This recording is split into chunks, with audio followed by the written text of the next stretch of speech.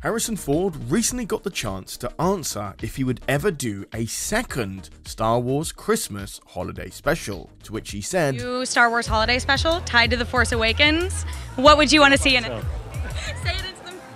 I'd kill myself. It's obvious that the Star Wars cast members have purposely kept quiet about the special, so much so that they had explicit orders to never talk about the archival footage, most likely because of George Lucas's disdain for it. So whilst Hamill, Fisher and select others described how reluctant they were in general and how it upset them to see George so dismayed by the entire thing, Ford kinda just didn't give a shit and said, "I'd kill myself." Sometimes there's no need to hide behind secrecy, and the best policy is just to be overly explicit. For more Star Wars shorts, check out this one appearing on the end screen now.